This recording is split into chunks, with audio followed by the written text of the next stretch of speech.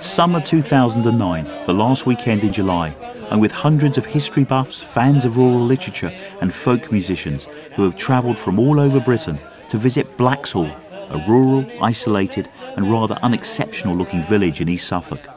Around us, on the temporary marquees in the playing fields, on the telegraph poles and on the wooden notice boards, the signs read, George Ewart Evans, a celebration. We're here to remember a writer and broadcaster whose books established him as the great chronicler of the countryside, especially around East Anglia, and whose working methods made him the founding father of the oral history movement in Britain. In his radio programmes, he never attempted to embellish his interviews.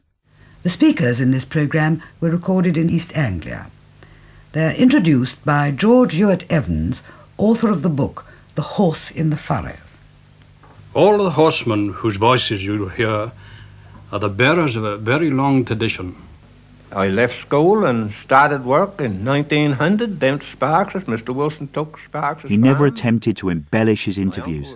His idiosyncratic commentaries were a mixture of doting schoolteacher, open university lecturer and kindly uncle. The horseman, perhaps more than any other countryman, is also able to recall the feeling and atmosphere of rural life in an arable farming region before the breakup of the old village community. Now, when you're controlling horses with no reins, if you wish them to go to the right, you say wish, where, wish, where, wish. If you wish them to go to the left, you say come here, hey ho, come here, and that's the way you control them without reins. Whether they do so in other counties like that, I don't know, but that's how we used to do. Evans's skill was to get ordinary farming people to open up and talk to him. He loved their language, the way they spoke. He'd ask straightforward questions about their working lives, their everyday routines, their hardships, their hunger. In the beginning, he scribbled the conversations down on paper, and then crucially, he would later record them on tape. In spite of the primitive techniques, there can be no doubt that many country people consider the time before 1914 as the golden age. Like people used to come on the farm, you see, like all these tradespeople. They'd give so much, perhaps the harness maker would give so much, and all these people would do the seeds, they'd give so much, and auctioneers give so much, and going that used to make a good bit, you see, and people used to have a real good old do. Nowadays, it's not so nice. It's not so nice on the land. Now you've got this mechanism. It's not so nice on the land as it was when we had the horses and used to go around with the wagons. It was more amusing there, and there was more to look at, and there was more freedom in the farm fields. You know, the children used to go in the fields. They're not allowed in the fields now. I mean, a case of the mechanism. But when I was a child, we used to go in the field with great big sticks and be running here and running there, catching rabbits, and we were as pleased as anything if we went home with a brace of rabbits. Unpretentious accounts were described in rigorous detail. Testimonies of harvest customs and rural beliefs filled 11 books, and the first one, and still is most famous, Ask the Fellows Who Cut the Hay, made Evans a cult figure at a time when increasing mechanisation was transforming our countryside. I asked Owen Collins, former researcher at the University of Aberystwyth, an expert on Evans, who his books appeal to today. I mean, I think George's books are very popular. I mean, people who would read Flora Thompson's Lark Rise to Candleford, Thomas Hardy's Return of the Native, anything by Laurie Lee. I mean, these people will get a lot out of his books. I mean, there's something there for him or her. He was very, very faithful to the interviews he transcribed. There's very little in the way of purple prose. And I think part of the reason why his books are so appealing to many readers is because if you go back a few generations, this is the story of all of us. We're all connected to the land at some point. And his stories of bringing in the harvest or shearing sheep, it's a form of family history, isn't it?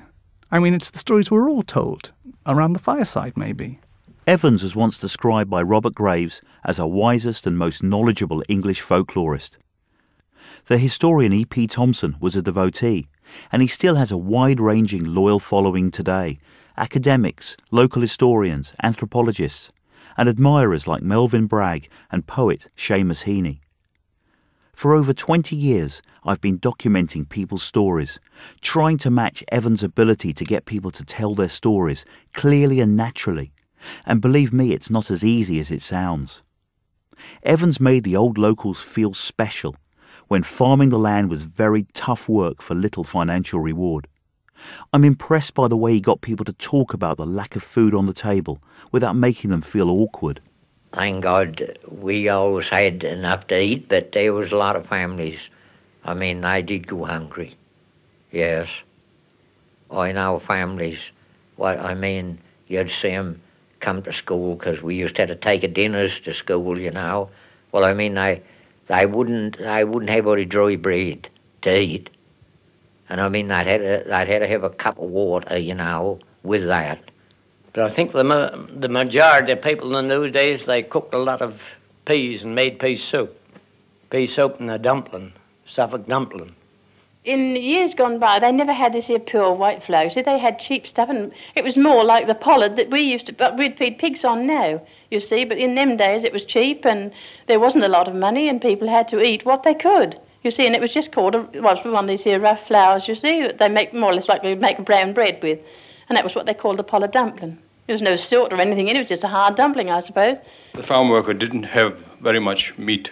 No, they didn't think it was good for them to have much meat because it took too long to pick the meat out of the teeth while they were at work. Do you know, whenever you see a bit of beef on Christmas time, that's all we see beef Christmas time, we shouldn't have that ham to give it to us. A man named Lord Ransom used to live at Ransom Hall. He was a fat bullock every year for all his people. And he used to have them go up, have a ticket and go up. There used to be a pound for your father, beef, you know, and a pound for your mother, half a pound for each child, what you got, and a pound of sugar, a pound of plums, and a half a pound of beef suet to make a pudding with. These conversations were recorded as Evans went round the village sitting at kitchen tables. People would talk about making do and hand-me-down clothes. And when you got something new, that was a special event. And my poor old father said, well, he would get me a pair of boots made, which of course were made by our village shoemaker, which was Mr. Newson. And he made me a pair of high kid top button boots, and the buttons they buttoned up to halfway up to the calf of my legs. And I wore them years and years, and I didn't dispose of them not 2 years ago. That's, nearly 70 years ago. Yes, it is, because I'm 83, and so you count back at this. But the buttons, I really got some of the buttons now. At the Blaxhall celebratory weekend, visitors in the memory marquee exhibiting old maps and sepia photos could also listen to archive recordings. Just across the road, in the Edwardian Village Hall, they're screening old films about the area. The building is packed to the rafters. For the younger ones, it's a chance to see how things look round here before they were born. And for some, like 87-year-old Alec Cable, accompanied by a friend, a flickering black and white film reveals his own father-in-law sharing a pint and a song in Blaxhall's pub. He's one of the few locals left who clearly remembers what Evans did for his village. That brings tears to my eyes. How we lived in them days, and now it's different. But my father-in-law was on there. On the film we've just seen? Yeah, Wickets, Alfred Richardson. This is it. Yeah. Obviously, for your generation, you saw how your father's and grandfather's generation worked on the land. And the world is so different today. What lessons do we learn now, looking at these films? Well, the lessons you learn from the day. Money don't mean everything. There was no money in them days, but everybody was happy. And I can't tell you much more than that. He come here and he livened Blaxhall. He brought life to Blaxhall. And it's lovely, yeah. his legacy, if you like, lives on, because what he came and did here is the result of what we're having today. You know, that's continued, the books that Blaxhall produced, and he somehow implanted something in the village which responded to that and produced the records and the works and the research they're doing today. Watching the film, hearing those songs. Lovely. They are lovely, because that's country life, isn't it? Yeah. And if these weren't recorded? Well, that's what I'm saying. I said, George Evans, he brought life back to Blaxhall. Yeah. Well, I don't feel like saying anymore. Yeah? Natives of small villages like Blaxhall didn't really talk to outsiders much in those days, but it didn't take long for George Ewart Evans to get them to share meaningful details of their lives, even though he was in every respect a stranger when he arrived. Evans was born a Welshman in 1909 in Abercunnan, a mining village in Glamorgan.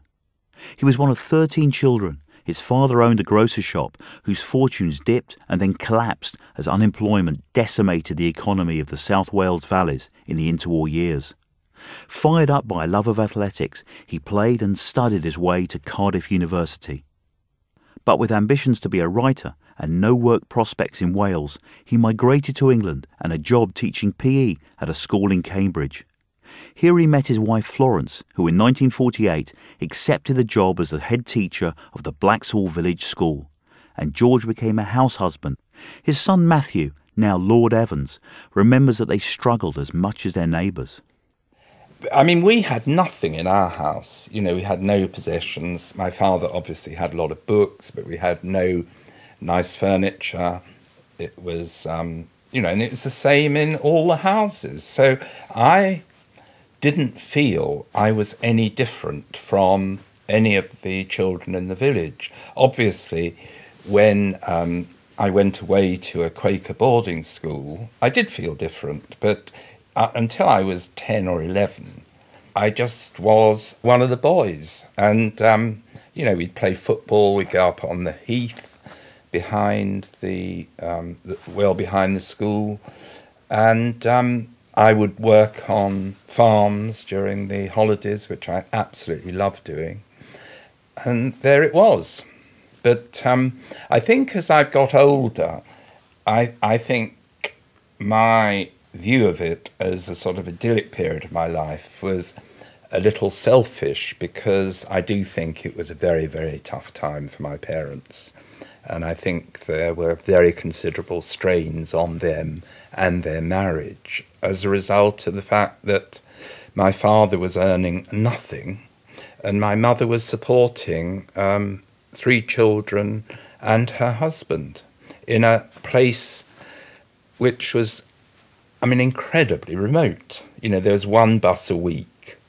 I remember when my mother had all her teeth out, and she must have been 50, 45.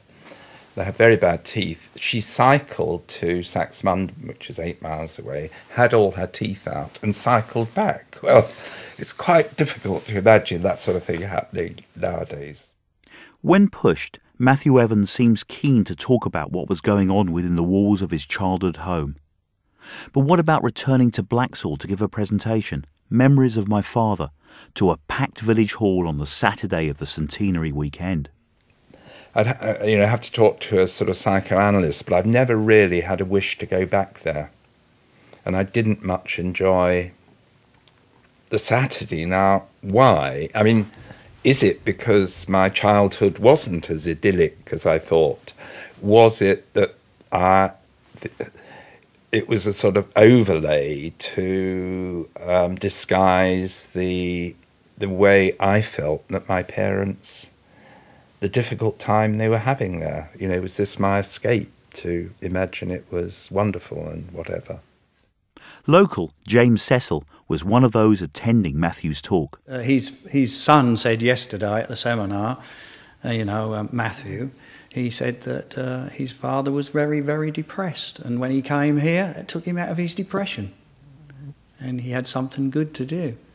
And he found this is what he wanted to do, record and write about Suffolk life. And he wrote those lovely books.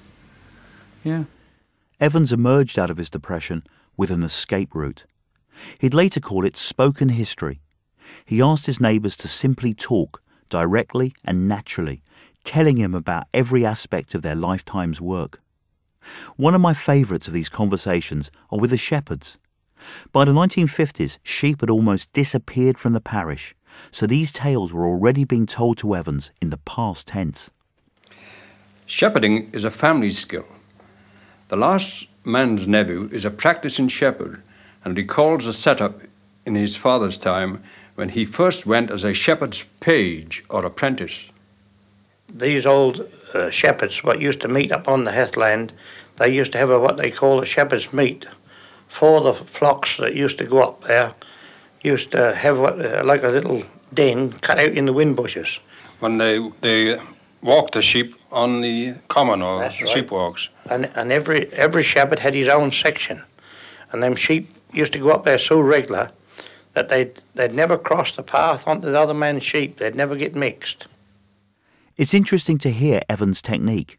I feel that nowadays, interviewers like myself try to ask emotive questions, prompting people to perform to the microphone. But Evans didn't waste words. His questions were super blunt. As Evans probed, he delved deeper into the communal memory bank. The darker, less respectable aspects of survival and what constituted work also came to the surface. In a 1965 BBC Third programme, The Old Rural Community, a shepherd is telling him something of the hidden economy. He also recalled the close link between shepherds and smugglers, which once existed on the coastal heathlands of Suffolk. Blaxhall was quite a native place of it. And as a boy, going keeping sheep with my father up on the heathlands from Aiken to Blaxhall, I think that the shepherds in them days worked with the smugglers because they always had a little old stocking with some gold sovereigns that other workers never had. Well, in what way did they help the smugglers? Well, they had a meeting point, and the shepherd used to go and call out so many sheep, and he used to follow the tracks of the horses when they used to go, the pack horses. They used to put a saddle on them, and they used to have a net each side, and they could drop a barrel, like a small barrel of brandy or rum in, or even a good bag of tobacco and tea, which they used to get in them days, and they used to let the sheep feed until they returned, and then from the road across those heathlands, the sheep used to follow behind the horses to cover the tracks, and of course, quite natural, everybody thought the shepherds had been about a good time in the morning, and nobody knew no difference. Back in the 18th century, the Suffolk smugglers were in their heyday and nearly everyone was at it. Evans' informants, as he liked to call them, reveal a direct link to those times when adventure gave a spice to otherwise dull working lives. Although he was a leader in the community and made no secret of his voracious reading, he always made it clear he came from a mining community and hated authority figures. He must have enjoyed hearing how the commoners scored over the landed gentry. I know one poacher here. He hasn't been dead many years now. He died an old man. He poached all his life and he never did get caught.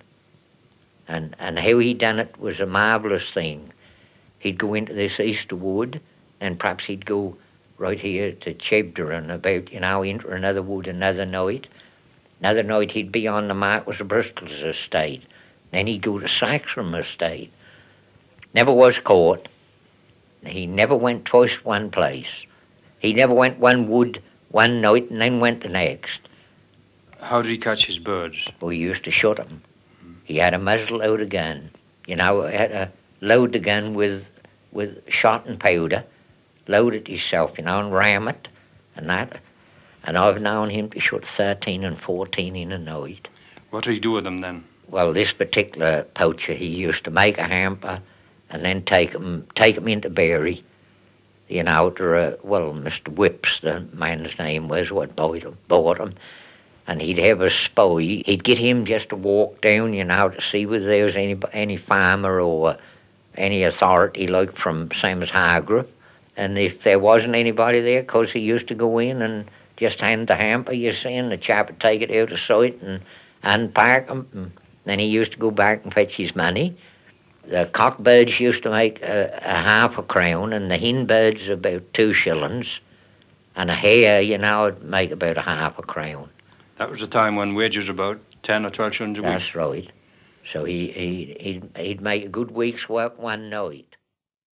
I remember as a student watching a BBC programme where an elderly man walks through a churchyard and hears the voices of the dead. Came to rest alongside their neighbours near the 14th century church of St. Peter.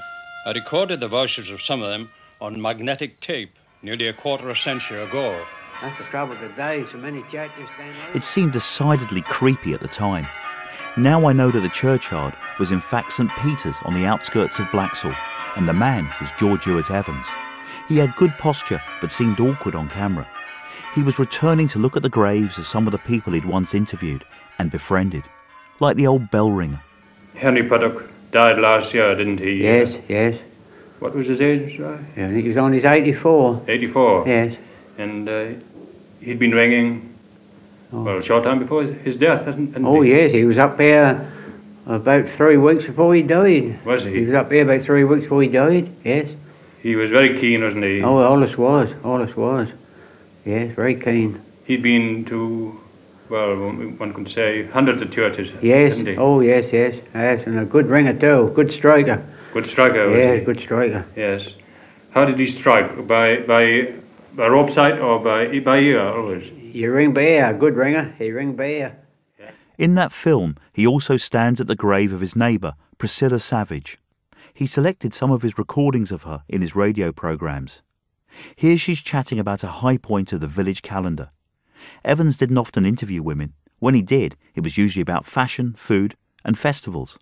On a Whit Wednesday at Blaxhall Ship, when John Hewitt, the licensee, held the licence. Oh, yes, yes. And, of course, he used to have what he called his Ash Wednesday fair. I see. He used to have sports for men, women and children. Then there was, the women had some competition connected with tea drinking, didn't they? Yes, they used to drink a hot cup of tea, the hottest could be drank, in so many minutes, and then they used to have a quart of tea for that, as a prize. Who drank the tea the most quickly. Yes. And your mother often used to win, apparently. I always used to win the prize, more or less. She used to be the quickest drinker. They always said she had a tin mouth. Did she have any? My mother had got a fake of getting her mouth well greased with the bread and butter before she drank her tea. Oh, I see, yes. So she drank her tea the quickest. It's the voice born into a distant Victorian age that lives on in Evans's books and in his popular BBC broadcasts. In fact, it was his casual conversations with Priscilla's husband, Robert Savage, then a retired shepherd, who was a great talker, that got him started. Sadly, Robert died before Evans began tape recording his interviews. Evans would later write, "Robert Savage was my interpreter. It was he who gave me entry to what was a foreign country that without his help I would never have known." Did you watch your father in action? Yes. In communication, in conversation? Yes.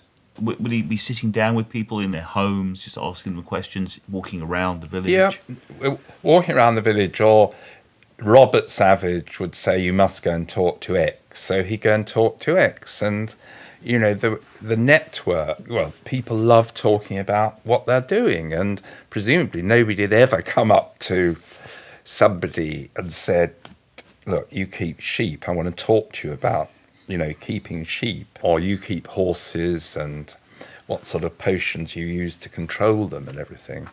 So I think this was one of the reasons why everybody was so receptive to him, because it was a unique experience for them. Looking over the open heathland beyond the groups of yellow-bricked and slate-tiled cottages scattered throughout Blaxhall, I recall Evans's conversation with the proud postman, Cyril Herring, recorded half a century ago. Well, you'd say Blaxhall is a pretty difficult village for a postman. Yes, more difficult than most post rounds. The reason being that very few people leave Blaxhall, and it means that most families are intermarried. And again, houses here are not numbered, and very few with names. So you have to actually know the people, know the names, and know the Christian names. And any strange postman would find it absolute bedlam to have to deliver amongst these 40 Lings and 20 Smiths, etc.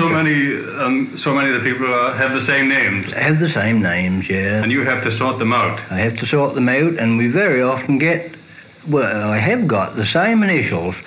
You get, for instance, 2 J.W. Lings, both having separate houses, both living on the same common. How do you manage then?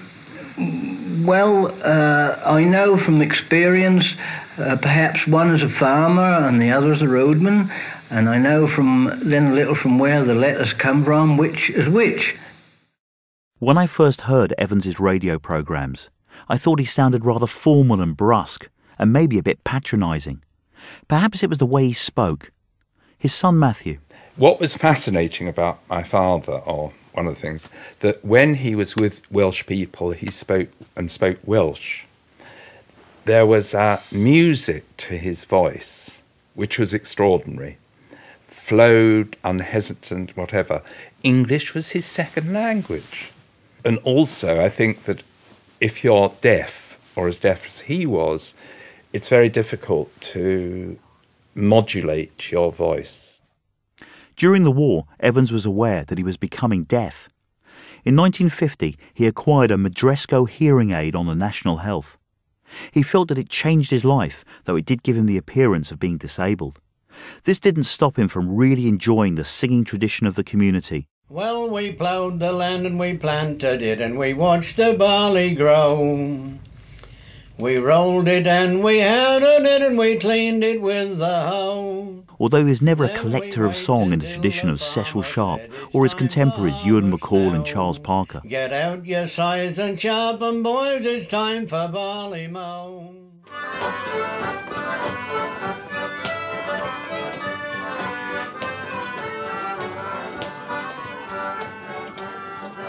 The place where people still gather to make music in Blaxhall is the pub. Although Evans shied away from the place at the time, adhering to his wife's Quaker beliefs about alcohol. This is the Ship Inn. It was supposed to be called the Sheep Inn, but local legend says a travelling signwriter misunderstood the landlord's accent. In the main bar, people are sitting and standing around a few boards of wood on the floor. A makeshift stage for step dancing. Even though this pub has become something of a magnet to the travelling folk singers, the local stalwarts, like Blaxhall-born twins Colin and Clive Warner, really appreciate their enthusiasm for the old songs and traditions. And they were eager to talk about Evans, who was a kind of father figure, an unofficial scoutmaster, organising sports and nature trails. Well, I remember years ago he used to took, well, I was only 6, 7. He took us up to the heath, which is behind the council houses, which Blaxhall Heath we used to call it. Went up there, we got a snake, and I remember years ago,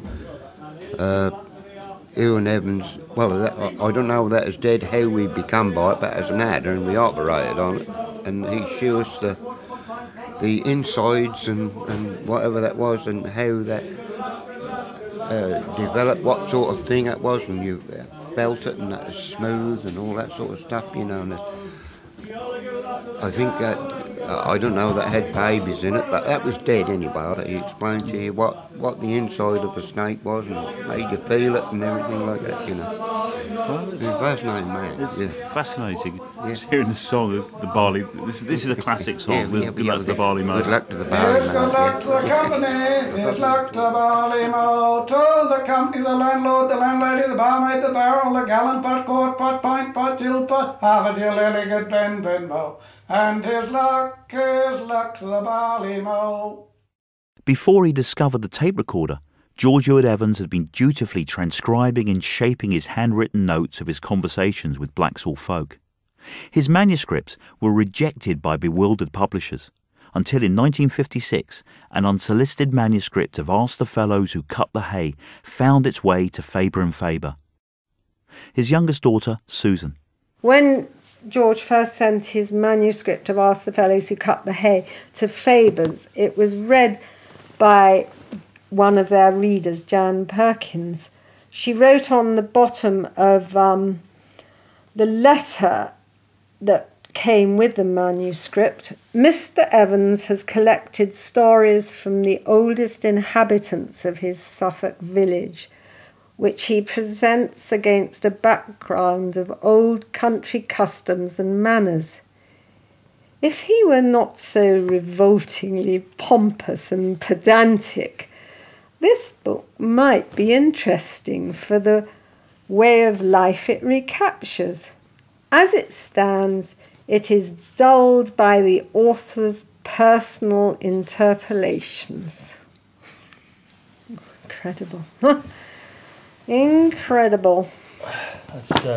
That's well, he was saved though, because even though that was the big R of rejection, someone else got to a very manuscript. Different person, Morley Kennelly, who was the American director of Faber's, wrote on the same letter, "This book is a joy, underline, most readable, nothing patronising or ye oldie about it, and the author's treatment is just right." These aren't nostalgic romps into the agricultural yesterdays, are they? No, they're not. There was nothing nostalgic about it, no sense that this past was better. In fact, he would say the past was not. No, I mean, my memory of this man was of a very professional person who knew what he wanted to do once he decided and was doing it. And there were no trimmings on the side. You know, he wasn't sentimental, he wasn't nostalgic, he wasn't reverential to the people he was talking to. He was just a smart, ordinary guy, actually not ordinary, who had this extraordinary ability of making people talk to him. And that was his secret. Now, quite what this secret was, I don't know. From his youth, Evans believed that old folk carried stories that he wanted to tap. As an undergraduate in Wales talking to miners, he felt it was a conversation totally amongst the equals. He joined the Communist Party in the 1930s. Owen Collins, former researcher at the University of Aberystwyth and Evans expert.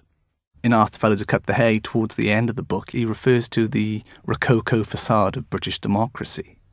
If you want to understand his politics, I think you have to take his work, his books as a whole, and read between the lines to a certain extent. The message is there, but it's not blatant. I think in his personal life, in his personal politics and in conversation, I think he was more political, more overtly political, I should say. He was certainly consistent in his politics. He never sold out by any stretch of the imagination. He remained a communist by conviction to the end of his life, and I think he remained a Welsh nationalist as well. I mean, he visited China in the 1980s to look at peasant agriculture there. As farming went, he believed the people that he interviewed were linked together as kind of units of production. He saw the village as a factory. People needed to be together to bring in the harvests and to shear sheep and everything. I mean, there was an economic explanation behind social structure in a kind of Marxist interpretation. When it came to local politics, he got involved in the debate about the quality of the local water, with pesticides running off the land into the water table. In that respect, he was an outwardly political person. And of course, his chief concern throughout his life was rural poverty, rural hunger. I mean, he must be the only person in the world who would justify the Russian invasion of Hungary, which I remember him doing to me very clearly. And it was that early experience in Wales, I think, that did it. The shop that went bankrupt, and the other extraordinary perspective about that was that it was taken over by the co-op For the rest of his life, my father did everything through the co-op. When he lived in Brook, there was a wonderful garage 100 yards from the house, but he insisted on taking his Mini to be serviced by the co-op in Norwich, which took a whole day. He was buried by the co-op, he shot at the co-op. Brilliant. George made no secret of taking the side of the underdog in this 1965 radio programme, The Rural Community. What burned into the farm worker most of all was the feeling of being tied, of being treated less than a man, and having his human dignity continually assaulted. It's this, I think, that has given the older East Anglian farm worker his most bitter memories. He fixed the blame where he thought it belonged. The rural trinity of squire, parson and farmer. You see, the farmer used to be with the parson, and the parson used to help the people as much as he could, but he was like the rest, he hadn't got much to give away, because I reckon years ago a parson was paid with the farmer, didn't they? It was said that the squire says to the old parson, I'll keep them poor, and the old parson said, yes, I'll keep them ignorant, although they did start the school, so you've got to give them that. But I should say the conditions, really, of the agricultural worker, and they'd conditioned him to it, absolutely, they had conditioned him to it. If a farmer got a good man, and he give notice to leave, the farmer would go around and tell all the neighbouring farmers not to employ him, and try and starve the man out. That was their idea. Yes. The working class was real down and out. Well, at that time, back, my son, he'd had to go to work, you know, along with me. If I tried to get him on another job or in a trade or anything, that farmer had turned me out of the house and sacked me. They used to more or less climb him. I think they were more or less afraid of the parson in those days. They would come into the house. They used to say they'd come into the house and even look in the saucepan and see what you had for dinner. I suppose he was interested to see what the working man had got for his dinner. See that he wasn't living too high. That's right. Yes, I don't think he was living too high. Well, they were afraid of losing their job, A lot of farm workers were in those days, because if they went to church on the Sunday morning with a new pair of trousers or cloth trousers, they might probably get a sack on the Monday morning. What was the idea? Why? To distinguish the working man from the squires of the village. Corduroy was his way, and he had to stick to it, I suppose, though. Corduroys and buskins, hobnail boots. Even though that's quite a political slice of testimony, there's something quite comical about it. It might seem odd that someone who thought of himself as a socialist would also be intrigued by superstitions, spells, witchcraft and fanciful yarns. But Evans felt the power of nature and folk remedies was all part of a common collective memory bank that connected everybody. He was fascinated that the people who worked with horses had an intuitive understanding of them. He refers over and over to the practice of jading, the ability to make a horse stand as though it was bewitched or paralysed. This is Horsepower and Magic, first broadcast on the BBC's third programme in 1964. The horse and the horseman were the bearers of what is undoubtedly one of the most ancient traditions in these islands. This tradition arose from the soil, was of the soil and remained tied to the soil for centuries, right up to the last few years when the direct link has been broken. These horsemen who are in direct line with the ancient tradition were very few, at least in East Anglia, and they kept the law very close indeed, resorting to all kinds of hocus pocus and mystification to prevent the uninitiated from coming near their secrets. Besides, not so long ago, these horsemen who claimed to be able to roust or stop a horse, jade him, they said in East Anglia, by supposed magical means, were laying themselves open to the accusation of witchcraft. Some horsemen were actually tried as witches, and they had to be careful. Up to recent times, some of this atmosphere of dark, inexplicable power still remained. The horseman was often unable to draw the line between actual reality and the content of his own thought. The old horseman also carried a frog's or toad's bone, which acted as a jading substance after it had been steeped. The method and ritual of getting the frog's bone is very ancient. It was known in India from earliest times, as Sir James Fraser records. The method of obtaining it was exactly the same as that used in Suffolk within living memory. Well, getting the frog's bone ready was the biggest problem. If anybody didn't know how to get that ready to use, I mean, that was no good at all. That was done in various ways. One way was the frog must be hung on a blackthorn bush until that was dead, and that was no good killing one and then getting the bone.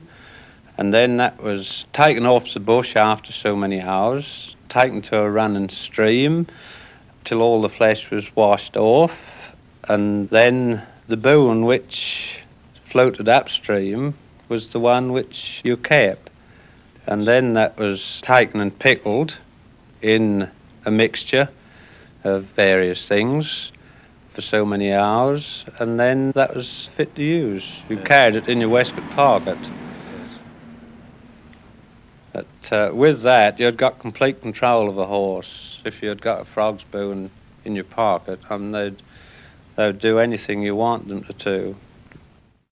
Some commentators about George Ewart Evans have their doubts whether he took the magic seriously, or perhaps he was just going along with a good yarn. Owen Collins has his own theory. He took magic very seriously.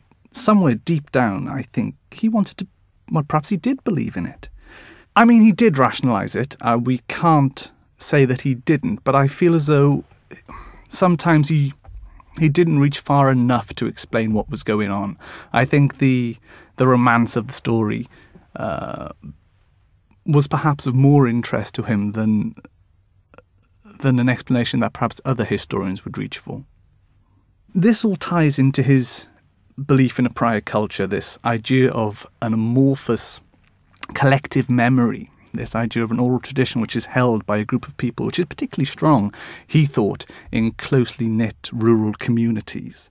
I mean, this idea of a prior culture, which he believed went all the way back to pre-Roman days in Britain. An example would be when he was growing up in North Wales, for example. He said that horses drew sledges that had been designed in Roman times. I mean, he saw this continuity.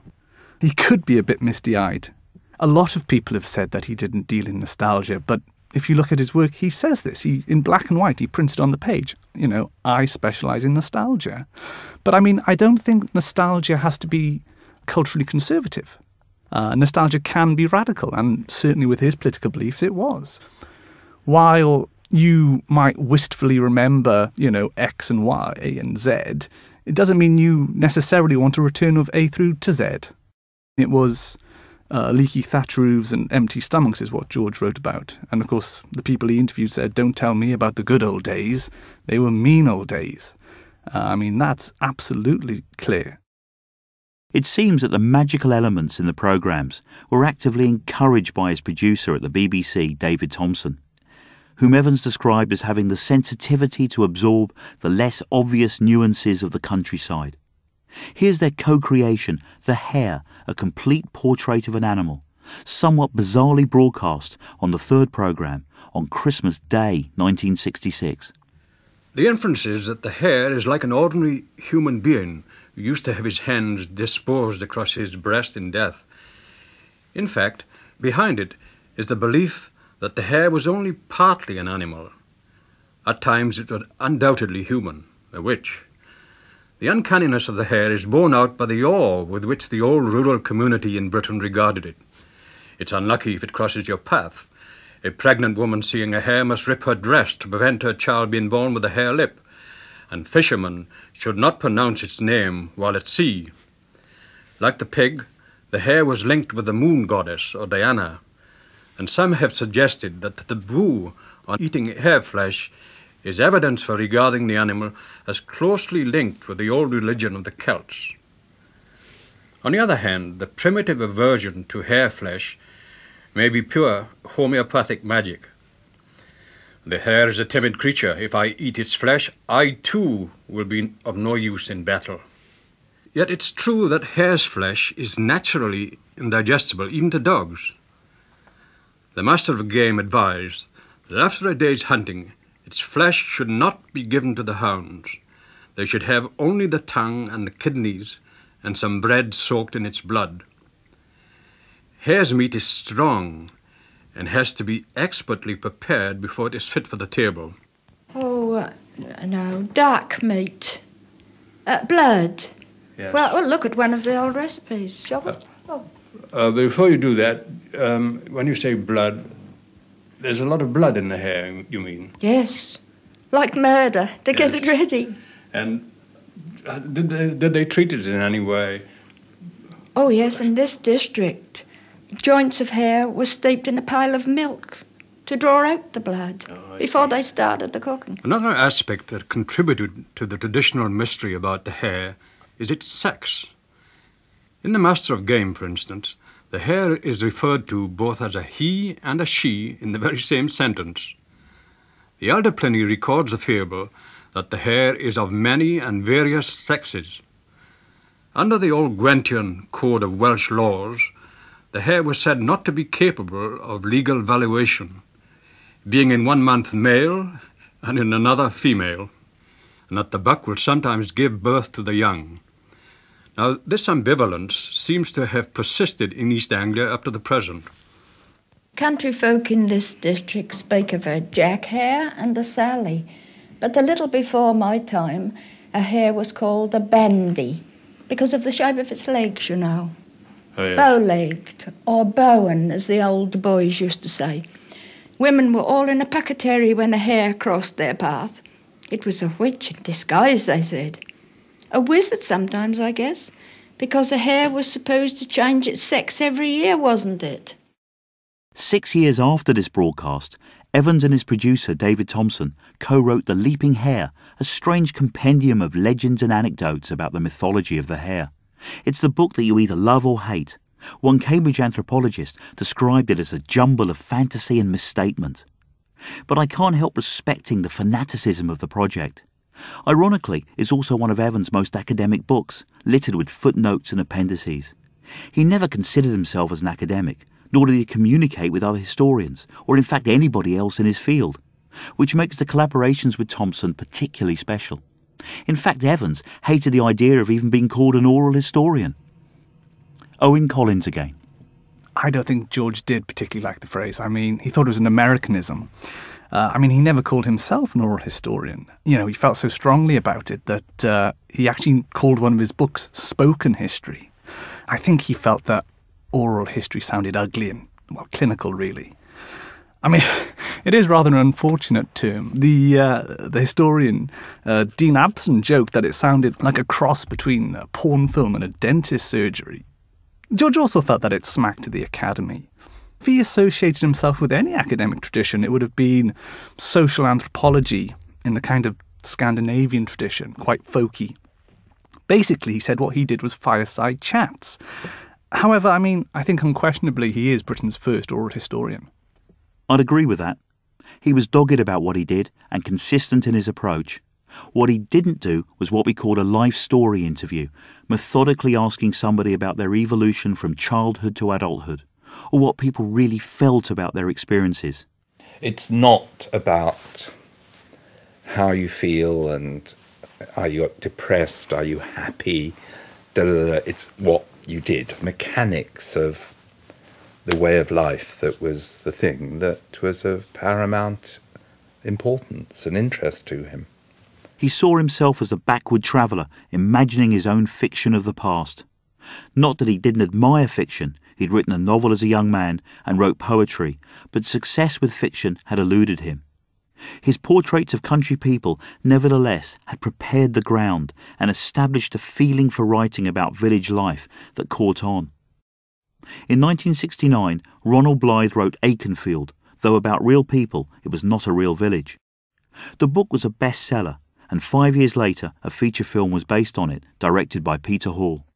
Evans's children, Matthew and Susan. The sad thing is that Aikenfield is regarded as a sort of iconic book about a village. I mean, I remember his anger was extraordinary. When he wrote his books, and I know this from later on when I used to speak to him about it, he wanted what he wrote to be absolutely accurate. He didn't want to put his own interpretation on it, except in his comments. He wanted what people said to him to go down in an entirely correct way. And that's why he was so furious about Aikenfield, because it was a composite village. It wasn't an honest village, he said. It's made up. It's not allowed. I said, of course it's allowed. But it's interesting, of course, that Ronald Blythe's Aikenfield was incredibly widely praised. It's a very good book. But if you look at it from George's honest perspective, I can see why he was upset. But actually, a few years later, he took a plunge and wrote a novel called Aki, a title uncannily resembling Blythe's Aikenfield. In 1973, Evans was interviewed on Radio 4.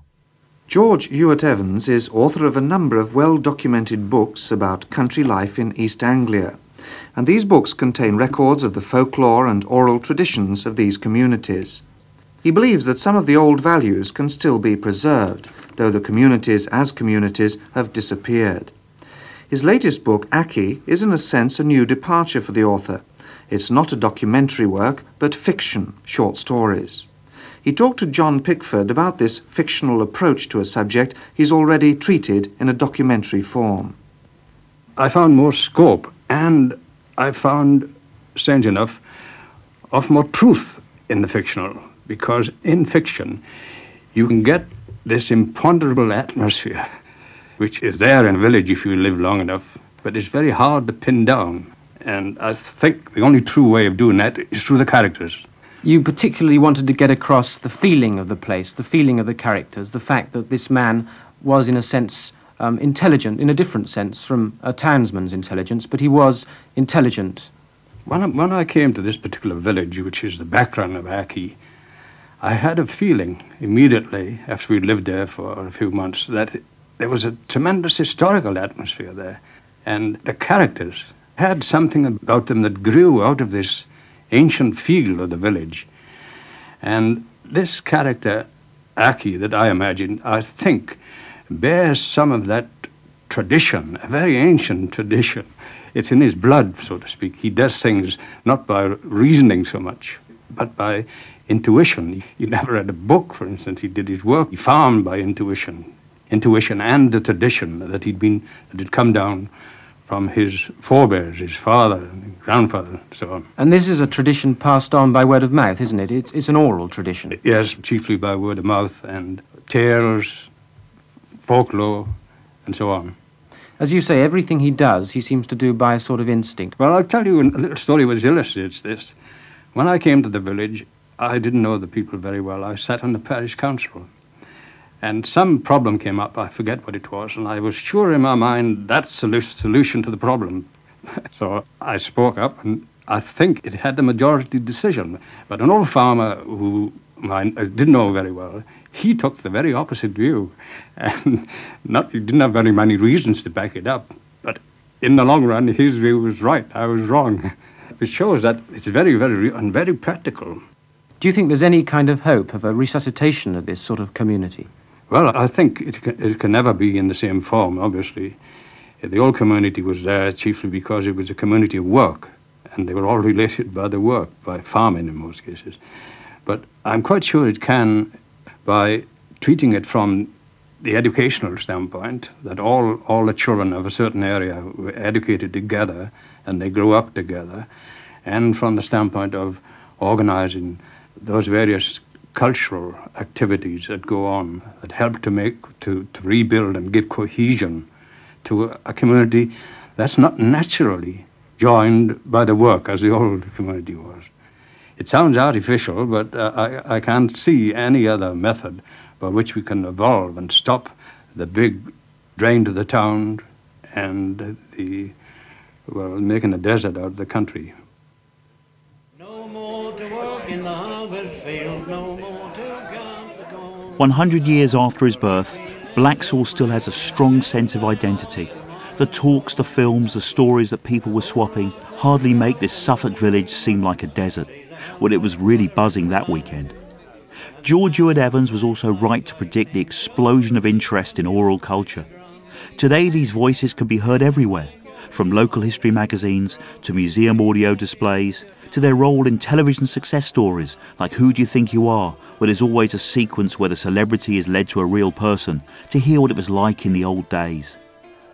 And back in his Welsh birthplace, the University of Glamorgan now hosts the George Ewart Evans Centre for Storytelling. Evans died in 1988.